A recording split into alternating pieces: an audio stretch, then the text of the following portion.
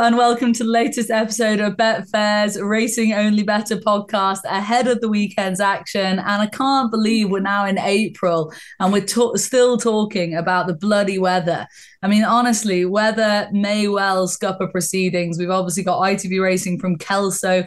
They're taking 4 races from now on Saturday, but they have had a deluge of rain, and it means that may well be in doubt. So we're going to focus our attentions at the top of this show to the all-weather action at Kempton and a little bit of Chelmsford as well. We will cover Kelso, but we're going to leave it till last in case it doesn't make it, essentially, to make listening and viewing to this as easy as possible. I get to do all of this, as always, in the company of Daryl Carter, Dan Barber, and Tony Calvin. Let's come to you first, TC, because what is the likelihood of Kelso getting the go-ahead? If you read the clerk of the course, Matthew Taylor, on X, pretty minimal. He said they'll need significant improvement throughout the day, and they need tonight's forecast, which suggests another 10 mil or so. You want that to be wrong. So that's quite a related contingency double, and it's massive. It's massive odds against, isn't it? Massive odds against. Okay, that's pretty depressing then. Dan, you were meant to be there, weren't you? Yeah, I'm Weatherby tomorrow, on Friday as that is, and they're inspecting as we'll be recording. So I might just pop onto another web page just to check that as we go. Fair enough. And Daryl, it's all-weather action to the 4. Are you ready for that? Yeah. It's not all doom and gloom. No. But big week next week with Aintree, so I'm hoping if I can get through this weekend with a couple of winners on the all-weather, it'll keep me going until the big action next week. How do you find the swapping, Dazzler? Because you have to do it more than you have to do it more than I would, you know. Yeah, sometimes it can be refreshing. Like I said the other week, like the flat season seems to come around at the correct time. Really, I don't mind when it's decent, above class 3 action on the all weather. I can get stuck into it. Some reliable form, but when it gets a bit of the lower grade stuff, I tend to steer clear of it. To be honest.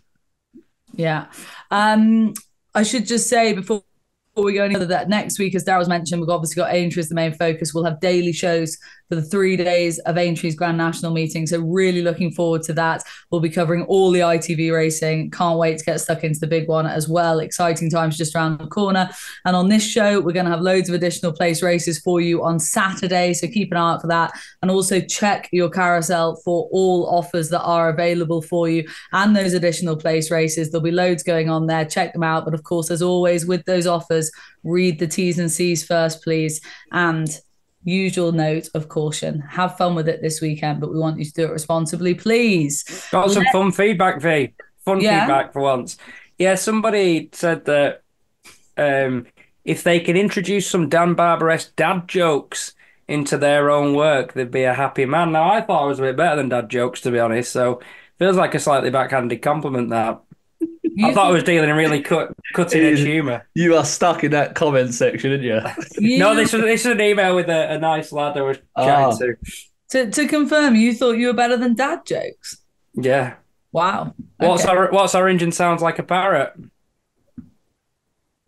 Don't know. A carrot. Move on. Right. Okay. Well, that was fun. We thought we'd hit a low with the sheep chat on Wade In earlier in the week, and now this is it. Right. Let's kick off over at Kempton. As I mentioned, we're covering the all-weather racing first because we know this is going to go ahead, TC, and we are starting with the 205 at Kempton. It's the Snowdrop Filly Stakes. It's a listed race, so it's nice and high class. And we've got 10 runners as well going to post, and really wide open as terms of the betting is when you're looking at the betting, we've got many tiers up at the top of the betting. Having a first run for James Ferguson was over in Ireland with Joe Lyons 3-1. Schwazia then is next at 9-2, and Adelaide's is over from Ireland as well with the Irish trainer Joseph O'Brien. So plenty of Irish form coming into mix with some of our better British form. TC, which way did you sway? Yeah, changed a bit over the overnight stage here with the 15-8 anti-pose favourite Nova's not being declared. And the other no-show was a 5-1 shot as well. So the betting was shaken up a bit, but that would be good news for those who got the fancy prices about many tiers early in the week. Opened up at 10s, went to 13-2, and then went to 7-2. So that's probably why the sportsbook are ducking a little bit, because obviously they've had a fair bit of trade on that one. You can fully see the case for it. Obviously, it cost a whopping 300 grand out of Joe Lyons stables in December. Dundalk, she's only one here with a penalty, but that Dundalk form, they could have rated higher than 95 on that because she beat two 96 rated Old of Hillies pretty handsomely there. So even though she got the penalty, I think she's probably the right favourite. You can get bigger elsewhere. But yeah, I thought Many Tears stable going really well as well. I thought we had a lot going for it. If you're looking for an angle into the race, and somebody obviously did this morning, there's no real guaranteed pace here. So I thought Mysterious Love and Rose Prick were the most likely ones to go forward. The latter from stall 3. She's been back from 40s to 20s already. We're recording this, obviously, as usual, at 3 o'clock on Thursday. So Rose Prick from the front maybe could be an angle there, still 20s. But I thought Many Tears was the right favourite in there. It's mad, isn't it? You mentioned her purchase price, 300 grand, right? Obviously, it's a lot of money, but she already had listed black type in the book, Daryl. And, you see horses selling for 300 grand as yearlings that unfortunately never make the track or can't put one foot in front of another. She may well look like value at 300 grand. Yeah, I know. It just always doesn't sit quite well with me when a horse like that seems to be on the upgrade and then they want to ship her out or they're happy to let her go. I don't know why, it just doesn't sit well with me. So I'm gonna be trying to take her on this first start for James Ferguson. She may well be the correct favourite. She may well win, but I think the obvious is sort of staring in the face a little bit here with Joseph O'Brien's Adelaide with William Buick booked. Knocking about in a couple of listed races in France at the end of last season, actually ran really well, career best on the ratings, and I think they're going to have a set up for this. I think they're going to have a ready to fire first time out, trying to hopefully get the scalp of a couple that may just need the run first time out and get some black type. She's very progressive without kind of winning. She now returns to Kempton where she won as a novice. That's the only victory she's got to her name. So I assume with the booking of William Buick coming back here, it's all sort of a little bit of a plan coming together to hopefully strike it the first time of asking. So she'll do for me. Yeah, and it has Kevin Blake written all over it, doesn't it? Yeah. He wouldn't tell you, though. He wouldn't tell you. No, of course he wouldn't tell us. No, God forbid. But we know he's to blame for this addition to this race. Isn't that right, Dan? Yes, I'm sure he's.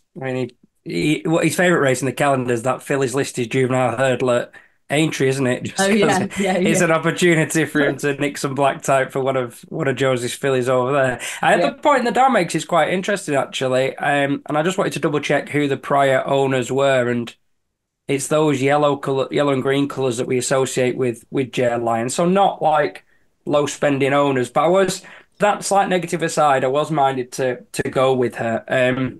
James Ferguson, we're hot this time of year. I'm always looking for stables that look like their horses are fit and that they're not behind. And the fact he's had 10 returning from a 90-day plus absence since the 1st of March and only one has finished outside the frame, including 2 winners, 4 seconds, suggests that he's made a bit of a concerted effort that we're going to have our horses ready to go in the early part of what is the turf season, albeit this is obviously on all weather.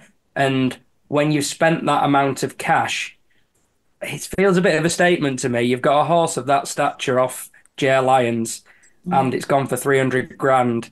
You don't really want to be starting with a low-key run, do you? So the purchase price of Darryl raises a potential negative of it, and I think you can see a potential upside in the fact that they'll want to have her ready. She's obviously very effective on all weather, good turn of foot. She was progressive. I thought she was the right favourite too. The one I didn't really like, even though on the figures you'd have her up there, was Mystic Pearl. I just don't like that angle of parked off to Dubai, has a couple of cracks over there, runs in the balance sheet, and only 6 weeks later we're expected to see her firing again back on without much time to acclimatise again back in Britain. So she was the one in the market I was most negative with, and Many Tears was the one I was most positive about. The Haggis first-time pieces stats aren't very good. He's 26 from 170, which is, for a trainer with his normal strike rate, is modest. And just to back up what you were saying, Dan, there in regards to James Ferguson, I've been on course when he had those 2 novice winners, that nocturnal one absolutely bolted up at Wolves, and then he had another one on Tuesday night as well. It was well backed and bolted up in that novice at Wolves, beating a couple of Gosden horses, and obviously Danny Muscat was on them both those horses.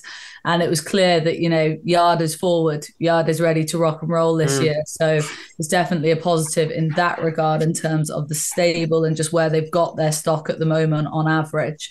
Let's move on to the 240, which is over the mile, 3 furlongs. It's the Rosebery handicap.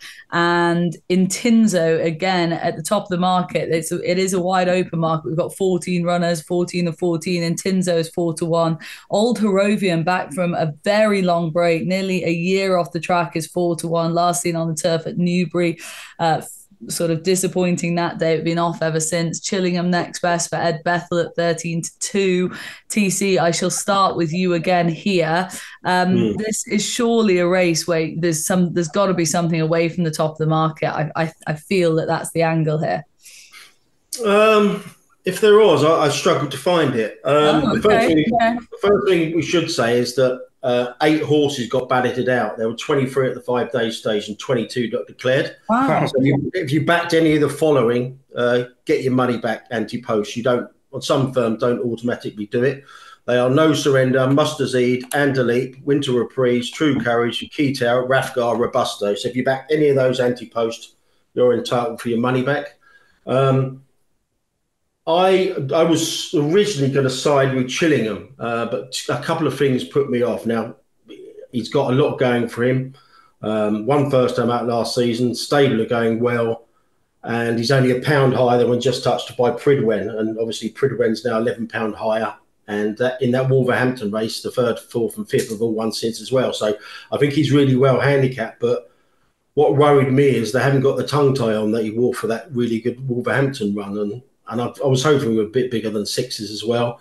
Very boring. There was a few. Obviously, you can give a chance to all of these, but I thought Intinzo at 5-1 with the sportsbook is probably is my idea of the favourite, and I thought there might be some little bit of juice in his price at 5-1. Nothing major sticks out for me. Was looking at kind of like Youthful King, but I was hoping he'd be better drawn than 10. A lot of pace in here, but I thought Intinzo, if he gets the run of the race from 1. I thought he really went at Wolverhampton last time, and I think an £8 rise might not stop him. But yeah, a 5-1's a top price around as well. Okay. Intinzo then for TC. Dan, we'll come to you next, I think, here. Yeah, okay. Youthful King, the horse that Darryl mentioned, gave a good nod to at Lingfield last week. He ran a massive race from a bad position, but he looks a Lingfield horse, doesn't he? Sort of really well suited to the way those races develop. It doesn't tend to really happen here unless you get a bit of a pace collapse. It's more about stamina than speed, isn't it, compared to Lingfield? The flat time gurus have been purring, should I say, about Old Harrovian, but it's a nearly 11-month layoff and returning a tongue tie. There are potential negatives. And there's a potential negative, I suppose, with Intinzo, because I don't actually love stall 1 on a horse that's not going to be going forward. They'll probably just sit in touch, and so it could lead to some trouble in running. But I think his all-weather record, 2 really impressive wins where he's shown a turn of pace. The defeat in between reads perfectly well. He's got a really strong Ascot form on turf from last season. He's had only a handful of starts since a debut success. He's really got a pedigree to work with. Top connections. I think he probably is one of those who's going to develop into a pattern class performer the way he took care of them at Wolverhampton. And provided he gets a clear run at things and doesn't get bottled up the inside, cutaway, the cutaway trademark, as everybody likes to refer to it at Kempton, that may well be crucial for his chance. But I agree with Tony that all things being equal, 5-1, 4-1. I wouldn't be averse to backing this horse at 3s, to be honest. It's there's loads of pace in there. There's 7 out of the 14 like to go forward, so hopefully that'll play in his favour. And we should also mention there's 4 places for each way punters here as well. So Darryl, then it's over to you, Dan and TC with Intinzo. I honestly didn't think this was the way this conversation was going to pan out. Are you going to make it all 3 in with Intinzo, the market leader here? No, I'm going to be with Old Harrovian. I actually really liked the way he ran in the Al Ryan Stakes at Newbury. He was very free early on. He was still there at the business end to come the finish. That was a huge step up from a run-of-the-mill novice at Wolverhampton. He's obviously 2 for 2 on the all-weather. He's gone well fresh before. I know the tongue tie is a slight concern. I suppose that's the first thing that I sort of went, oh, Don't know about that, but the fact that Oisin's on, the fact that he's gone well fresh, I think a mark of 93 considerably underestimates him. I don't think you can say that about too many others in here.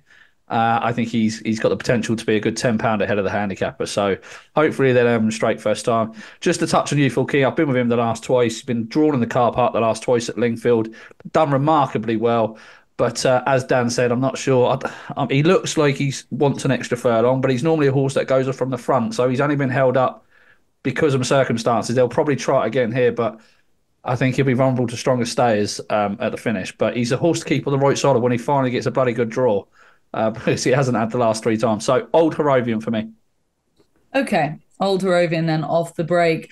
And don't forget that 240 is an extra place race. Let's move on to the 3:15 over the 2 miles. Stayers handicap, the Queen's Prize handicap, 2 miles at Kempton.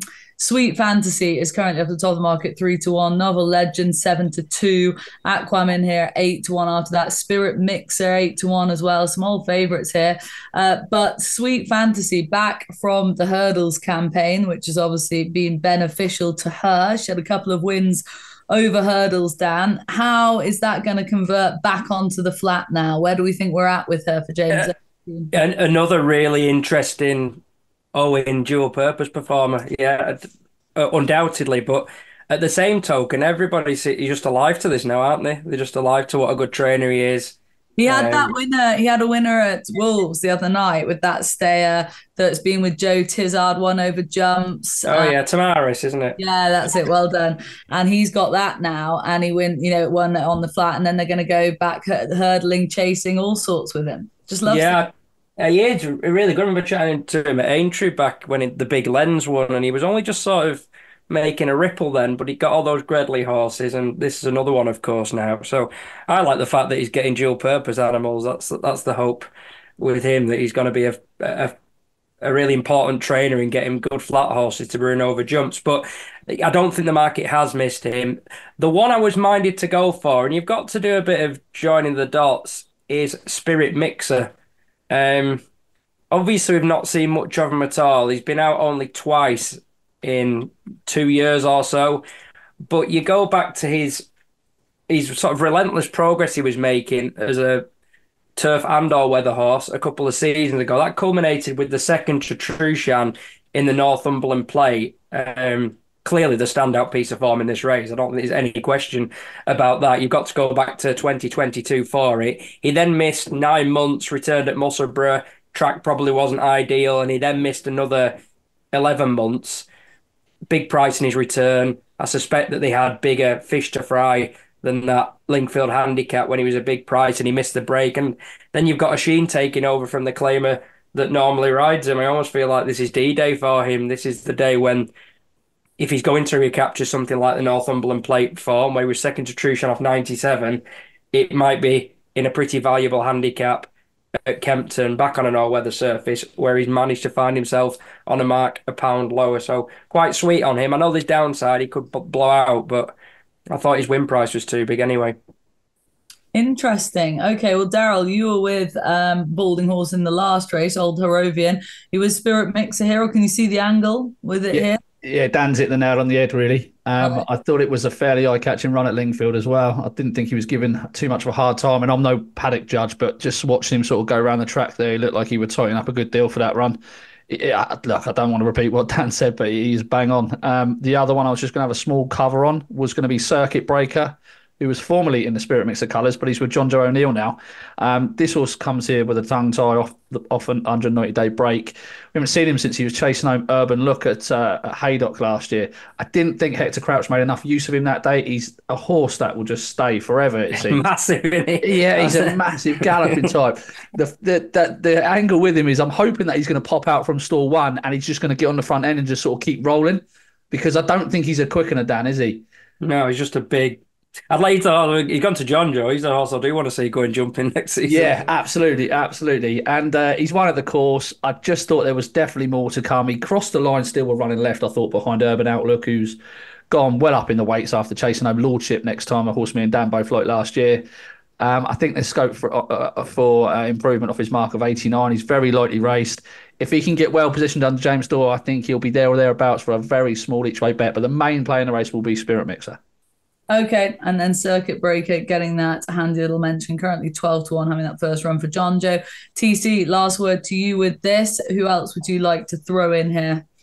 Yeah, just very quickly, another race where there are horses balloted out. So if you're back to Valuation, Jeremiah, or Tenerife Sunshine, you get your money back. If you played anti-post, load of pace in here. Counted 6 of the 14 forward goers. So hopefully that will play in the favour of Duty of Care, who's drawn 14 of 14. Now, that's not ideal, but like I said, I think the pace angle will work in his favour. He was drawn 13 to 13 when he ran at Newcastle last week, and he didn't have any chance of coming from off the pace there from where he was. He rumbled on into 6, and he didn't have an easy race there. So that worries. The quick turnaround worries me a bit. So I'm going to play Duty of Care win only. The case for him is pretty obvious. It's back to his favourite hunting ground at Kempton. I think most of his better efforts have been over this course and distance. He's a dual course winner. He finished second to Bandinelli in this race off a £2 high mark last season. And he just returned to Kempton off a falling handicap mark. And hopefully there'll be a bit of a pace collapse, and you won't see him till late here. But Duty of Care. I'm probably playing win only because I'm a bit worried about that turnaround. But any double figures for Duty of Care, I think is the bet in the race. I couldn't believe how much of a free time they gave Pride and up towards the front end last week at that Newcastle race. So it threatened to be one of the all-time days on the pod, didn't it? When you put up the first winner at double figures, and then mine quickly went downhill after that. Yeah, mine went much better. Onwards we go, guys. Let's stay positive. Let's not look back. Let's keep looking forward. That's what we like to do on this show. Let's bounce over to Chelmsford, TC, because we're going to cover the Condition Stakes race at 3:30 over the mile. It's a road to the Kentucky Derby. It's a Class 2. It's for the 3-year-olds, and it may well make it onto ITV if Kelso doesn't get the go-ahead. So we'll take a look at it. It's a spicy little contest, and we've got an Aidan O'Brien runner at the top of the market, 6-4 Capulet, over from Ireland, had the 3 runs last year as a juvenile, and now coming here for the reappearance. Interestingly, he's got a runner in this. Cuban Tiger for the Carl Burke operation is second best in the betting, 9-4, been on the go so far this year to great success. Those are your top 2 in the market. Is this a race that's interesting you, TC? Yeah, credit to the BHA for acting swiftly this morning. They saw that Uttoxeter and Kelso are massive odds against to go ahead, so that would have left Kempton on its own. So they moved Chelmsford forward from an evening meeting to an afternoon meeting, and it seems like they're going to put the 3:30 on ITV if Kelso goes. I suspect we'll also get the alleged stakes at the Curragh on ITV as well if Kelso does bite the bullet. But goodbye to Weatherby there, by the way. It's been abandoned. Right, okay. Weatherby. Okay. You get this far out, you get 75% of your fee, don't you, Dan? I think it's I think that's if it's the day before it's 75, it's 2 days or more before it's 50, isn't it? I think it's not to be discussed on a podcast myself, but I obviously you can see why the Royal Lodgeford Capulet is the favourite, and you can see why Cuban Tiger is the second favourite, because even though he won narrowly last time, I think he won a bit snugly. They came to him and he went again, so I think there's a bit more in the tank than Cuban Tiger. But I think Orm's just the wrong price at 5-1. Now, I don't back each way in dead 8 races 48 hours in advance, and I probably wouldn't do it until about the morning of the race, but I suspect the 5s would be gone by then. But I think Orm's just the wrong price.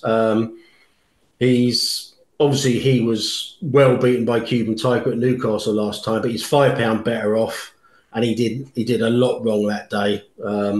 Pulled a bit too hard as he's mindful to do. Switched him outside, they switched him inside. He only got racing late. Now, no surprise they put first-time cheap pieces on. First-time cheap pieces for the yard is not bet inducive. I think they're 9 from 80 since 2017, so nowhere near the usual strike rate. But you can see why they've gone for some headgear, whether it be the hood or the cheap pieces. They've gone for the cheap pieces, and I just think on his bare form, on his previous Lingfield run, I think Orn is overpriced at 5s. I can see him starting at 3s, and the pace angle is interesting here. I mean, he has made the running before when he won the Horace Hill, but 3 others like to go forward as well. And I think Orn's overpriced. I'd have him more 3s than 5s. Okay, Orn with those cheap picks is interesting angle when he does have that tendency to be a touch keen. I wonder if they could go either way with him, but I suppose that's the experiment they're trying with.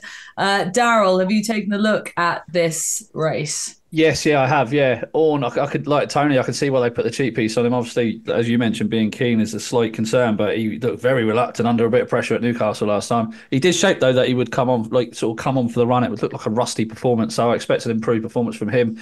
I think Capulet is a great price at 6-4.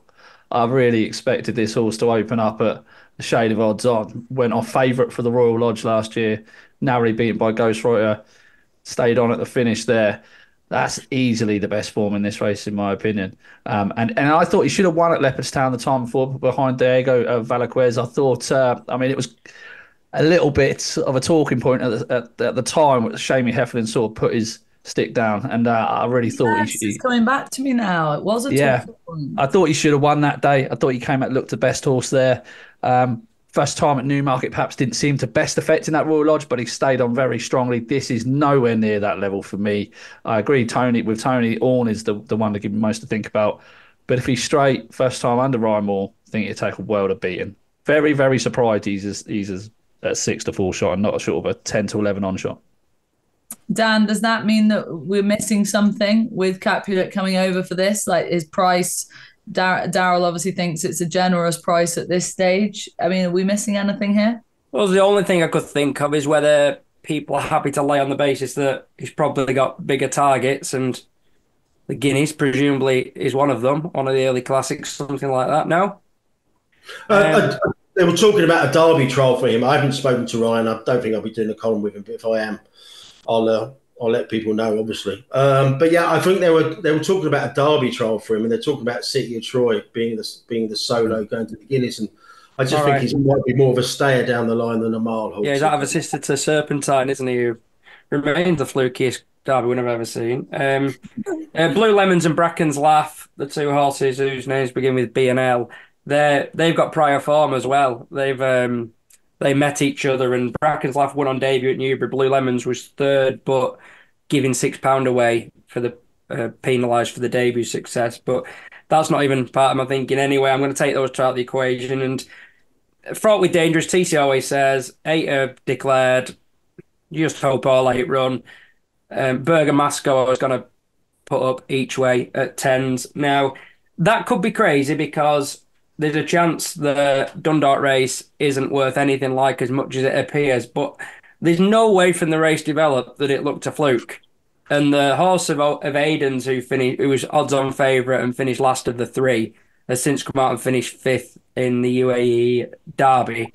Bergamasco, stepping up from a handicap, tanked all over them, showing how effective he is on all weather because he's won at Dundalk multiple times and just showed a really good turn of pace. So I think he's in such good form and he's fit that he's going to give his running again, and I think that might be enough to have him in the 3 for sure, and he's 10-1.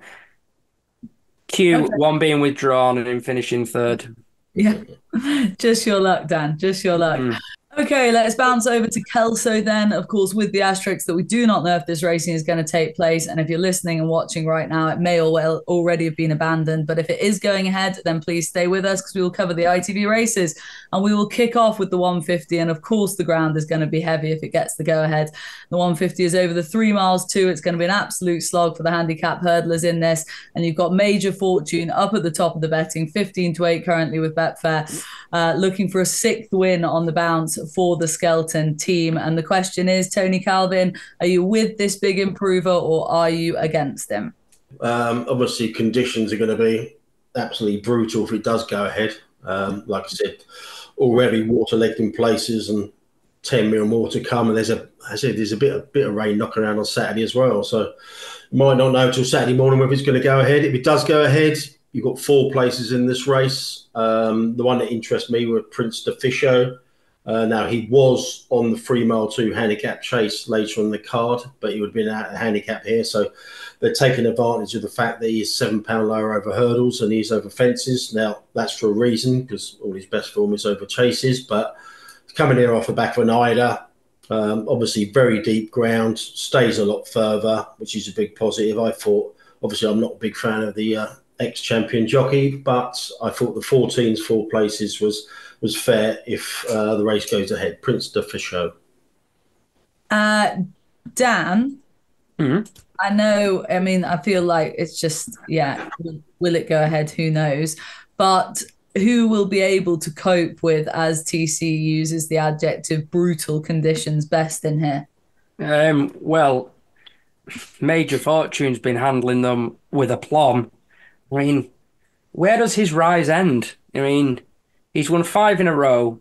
We've seen with Santos Blue doing us a good turn at the track last season that Dan doesn't like to waste his bullets, and he probably would have won with Lemire loss had Harry not gone for home so soon, also at the track last season. He doesn't want to waste his Kelso bullets because it costs a few quid to get him up there, doesn't it? But he's won 5 in a row, keeps doing it by these narrow margins under unbelievably confident rides. The Lingford race was a joke. I could have run faster than them for the first mile. And then they sort of sprinted throughout the back end of the race, and he just, confident ride, got there under hands and heels. He must have been one of the best handicapped horses around. He won first time off 79. Go back to his time with Tom Lacey. He finished placed behind fairly useful horses in 2 bumpers. I don't think 112 is anywhere near the ceiling of his ability and potential, and his effectiveness on bad ground is a massive, massive plus. I am going to save on one, though, and it's a horse who also revels in the mud, who Darrell's been with lately a couple of times, Fleur, who ex-Gordon, not very consistent nowadays, but the run 2 starts back against Curly Finger, who was absolutely thriving, really sound. And I just think that Uttoxeter race will prove very strong for him. He got beaten 40 lengths, but some credit to the fact he still beat 12 others in a 17-runner field. It was dominated by improvers. Gwenny May Boy ended up winning it. This just looks slightly easier. And, you chance him at a big price. You don't touch him each way, probably. It might have just come too soon as well, that Uttoxeter race. Yeah, it was only 2 weeks off. He's had, three or so now? Yeah, I think exactly 3 to recover. So I thought he was a potential runner because he normally runs in much better races than this and goes well in the mud. But I thought Major Fortune at the bottom of the weight stood out quite a lot in profile. Right, let's move on to the 225 then. Over the 2 miles, 5 furlongs, it's handicap hurdle, and Ayr Street is your market leader currently. We've got another full field of 16 here, TC, and it is a wide open market. Ayr Street for Jackie Stephen, looking for the 3-timer. Kilter in there for the Sam England yard at 6-1. North Parole has had an excellent season for Sue Smith. It's been a bit of a headline horse for her. Those are your top 3 in the market, but as I say, wide open here. Yeah, we've got 5 places with the sportsbook at the moment. There's 3 double entered due to run on Friday. If those goes ahead, I suspect those 5 places will come down to 4 with those 3 non-runners. But even so, Faithful Flyer is 20-1, and even with a small rule 4, I think that's a very good price, 20s. Ran a lot better last time at Musselburgh. Down to a mark of 100 now. He's got good course form. He's won one of his 3 starts there, finished 3rd in the other 2 starts, and he's 1 from 1 on heavy. So stick that all in together in a very, very moderate race with the extra places. I think Faithful Flyer at 20s, even with, like I said, that small reduction factor. Faithful Flyer for me each way. Okay, big price as well, despite, as you say, might go down to the 4 places here. Dan, you next in here, please. Yeah, I suppose the question with Ayr Street is where will the progress end? But I honestly thought I'd have a real sneaky one. It's an excellent question, Dan. It is. An excellent question. The progress of the horse I've got to put up, which I honestly thought I've got a lively one here. Nobody else will be putting this up, and Tony's just solo selection. He's joining the same dots as me with Faithful Flyer. 20-1, both of you. Bloody hell. I just think this has been the plan now. 2 months break. He ran perfectly well when I was there on his return over the wrong trip, 2 miles. He travelled well through the race. It was behind Bois Gilbert, Autumn Return. Autumn Return reopposes and he's £7 worse off. But it's less about those weights and measures with that horse. It's more about the fact that he revels in the mud. He's yet to have it this season. Musselburgh wouldn't necessarily. I certainly don't think around 19 furlongs on good to soft ground would be an optimum test for him. Yet, as Tony said, he did run better behind Welsh Charger last time. He's 20s, he's dropped down to 100. His win at Kelso last season was really impressive of 92, and he held his own afterwards. Got touched off back at Musselburgh, but it was 3 miles that day at Musselburgh. By Curly Finger, who we know what he's gone on to do. He just got a reference early in line with Fleur in the staying handicap. So yeah, I didn't think we'd be parking our cars in the same garage, TC, on this, but we definitely are. I think he's a proper lively one at 20s plus. Yeah, the only slight nagging doubt, the form of the Sandy Thompson yard is not great. Very small sample, but his last few runners have run like drains. Yeah, I suppose the question is, when will his progress begin again, isn't it? Yeah. The horse, that is. Okay, on we go. Daryl, let's bring you back in here. You're my favourite anyway. 3 miles, 2 furlongs, the handicap chase. Just the 5 runners to pose for this. Another slog, 2 shots of tequila, 2-1 Fab currently. But does he know? Your pal, Daryl. Oh, yeah. Did you a right turn at Doncaster when we last saw him, ended up going off at a huge price in the Grimthorpe of 20-1 and bolted him for you essentially. Well, not quite, but we'll give you the hype here. 20-1. Are you with him again, Daryl? Yeah, do you know what? I kind of am. It was a tough race he had that day, but he's up £5. But this is an easier task on paper, isn't it? He's going to go off out in front again, I assume. It's only his second start in the cheek pieces, which I thought really helped him that day. Kept his head nice and straight, going forward rather than side to side. He's a classy horse, and his class just might be able to get him through. I know it's a big weight in if it goes ahead, and it's going to be horrendous conditions, but he's got such a good attitude, this horse. And if he's recovered from that, and it looks like he has going up to Kelso, then I think it'd be tough to beat. I very much respect 2 shots of tequila. He's probably got a bigger effort in him off a mark of 130. But I think Your Own Story is prepping for a Scots National, and I'm not sure Ballycoos is up to this level. So yeah, I kind of would. It wouldn't be, you back him at sort of 10s and 14s and 20-1 last time. You've asked to back him at 5-2 or £5 high mark. It's a bit difficult to do, but this is another good opportunity for him, I think. TC, 2 shots of tequila is carrying 10-4. Does he know 12 stone and in heavy ground, which is what it can only be described as if it does go ahead?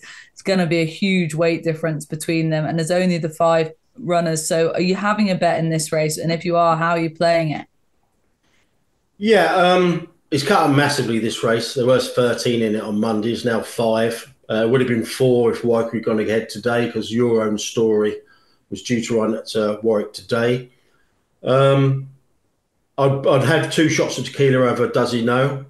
This will be the most attritional ground Does He Know as running. So yeah, I'd be with Elvis Mail. To me, was the obvious one earlier in the week. Obviously, he's got really good course form. He's on the same mark as when beating Highland Hunter and Burrows Diamond and Empire Steel and Koresh Rambler here in October. Won this race by 7.5 lengths last year. It's a heavy ground winner. I just thought Elvis Mail was the one earlier in the week. Still think the current price is okay. But the more I look at it, I mean, like I said, we've lost 8 runners from Monday, and Your Own Story is the same price. And obviously he's due to go around £2 in future handicaps, but he's very closely handicapped with a favourite on their run last time. If you ask me at the current prices, which is what we have to deal with, doing this podcast, I think Your Own Story is overpriced at 7-1. I don't think the markets has adjusted to the fact there's been so many non-runners, withdrawals. Okay, interesting. Your Own Story then for TC at the current prices, as he has highlighted there. Yeah. Daniel, have the boys mentioned either of your any a selection for you? Are you with the boys? Yeah, they have. Unlike those, I couldn't really have two shots at tequila. I think he's a poor price. I just don't think he's a strong enough stayer to win a race like this. He travels strongly, gets delivered late. It's all right doing it. It was Newcastle on soft ground in a three-runner race. Prior to that, it was Catterick on heavy, where he basically won it because he's a strong traveller. I can see him absolutely wilting on the likely conditions we're going to get at Kelso with, a horse like Does He Know trying to run the finish out of everything from the front. I came back on Elvis Mail. Now, Gladiators has come back to TV and made a storming return. I'm going to bring the form figures back, if I may. This is Elvis Mail at Kelso. 4-1, 3-1-1, 2-2-2, 4-3, 1-1-3. He's so dependable generally, but he's mustard around here. They always target the track. He loves the mud. He doesn't put much pressure on his jumping around here, which has let him down at tracks like Cheltenham since that really good return. I think he's generous that he's ended up on the same mark now as he was first time out of 143. And I thought he was guaranteed to give his running. How many Nick Alexander horses haven't performed this season? He had a remarkable time, I think. So I thought he should be closer in the betting to the other two. I am most fearful of Does He Know because he's just got that class edge. And if he's on a going day, he could gallop them into submission. But I thought Elvis Mail at nearly twice the price was too big. And I thought two shots of tequila was a bad price. Yeah, you mentioned that Nick Alexander. The horse was also in at Carlisle on Sunday, so I got in touch with him on Tuesday to see what race they were going to go for, and he kindly got back to me. Like, I've never met him in my life, so I hope he does win because, like I said, I think he's going to be the next NTF president, isn't he? Nick Alexander. Right. He seems a very kind of like personable guy. So he's very bright. He does win. Yeah, good guy alert. So that's 5 runners in that race, and we've tipped up 3 horses. So fingers crossed we have a winner, boys. Right, 3:35 at Kelso over the 2 miles. It's for the Mares Novice Handicap Hurdle, and it's the double green have got the domination of this at the moment. Brucio for the Crawford operation 7-2. Lily de Burley again for them 6-1. Shake Your Tail Feather is next best at 6-1 as well for the Skelton Yards. Dan, I will come to you here first. A bit of Irish form coming in here, obviously, from those Crawford horses. But, of course, we've seen them plenty over here as well. And how do they stack up, the two of them in here? Yeah, part of you thinks that they get running one to keep the weight down for the other. But I don't actually. I just think there is such a massive class edge for Brucio that showing her form might be enough. I mentioned Gladiators. Brucio Forsyth was a big figure, wasn't he? 90 game shows as well. Never liked him. Yeah. Creepy vibe about him. Good guy. You see, not just dad jokes, is it? No, bad impressions too. There are 4 of them out of the handicap. For one, loads of these are just sort of fair handicappers, whereas Brucio, yeah, she's paid for it in the handicap. She's got to give £16 away, but the Leopardstown listed form is, I mean, some of these would be absolutely tailed in that race. She was able to win it. I think the class will get her through in this. Okay, so top of the market then for Dan. TC, do you think that they've got a hill to climb to beat this Brucio, given the form that she's bringing in? At the current prices, I'd probably have the stablemate Lily de Burley at 6s over Brucio. We might find out a bit more, but you could have bumped into one when beaten at odds on last time by Sweet Fantasy. Off a mark of 116, looks very generous on her graded performances last year. So probably won't be having a bet, but I thought Lily de Burley, 4 places, 6-1 was a very fair price. All right, so we've got a nod for the double green then. Favourite and second favourite. Daryl, who did you side with here? Yeah, you're going to love this. If this race goes ahead, I'm just going to back both the Crawford horses and sit back and watch one of them win. Okay. I just think they're so far clear of anything else in this race. I think it's outrageous, really. The race that Lily de Burley ran in at Catterick last time, that was a really weird race. Like Sweet Fantasy, they just gave that horse an absolute freebie from the get-go. And it was almost like Daryl J was like, hold on, we better sort of try and get close or do something here. Was the only one that went to chase the horse, but was obviously tiring late on, having been off the track for almost a year. She's dropped £4 for that. That was definitely just a spin, just to get the fitness back into her. She's much better than 116, surely. JJ Slevin coming over is a good pointer to the fact that they think she's better than that mark as well. And Brucio did a really good number on my clock at Leopardstown when beating Minx Tiara. It was only Ballyburn that beat her circuit time, and she went off at 5-1 for that. Was it the Moor Battle? Was it? No, what was it? The Kelso? Premier Novice. Yeah, she went out just 5-1 for that, getting some support during the day. So I obviously think she's capable. Ben Bromley claims 5. It's very difficult to choose between them. At the prices, I'd happily back the pair of them, honestly.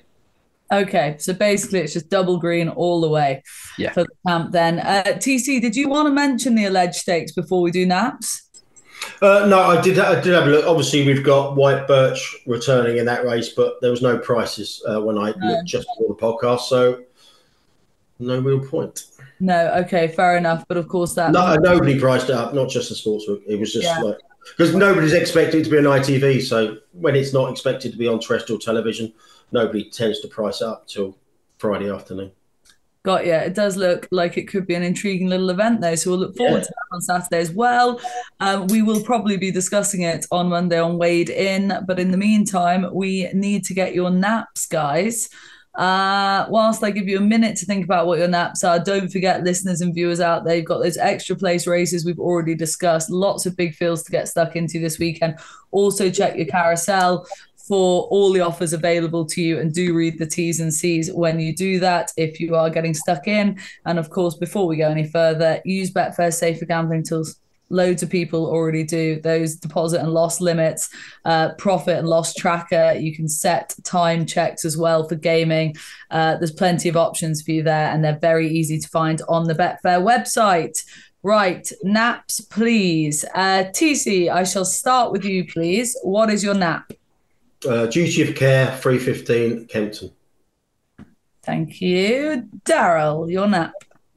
Capulet, 3:30, Chelmsford. Ah, lovely. Dan Barber. Well, I'm going to do it twofold, because if Kelso's on, it'll be Elvis Mayo. Yeah. If Kelso isn't on, it's Spirit Mixer, 3:15, Kempton, head-to-head with TC. Okay, great. All right, look, boys, good fun as always. Where will his improvement end? I do not know. That is the big one here, guys.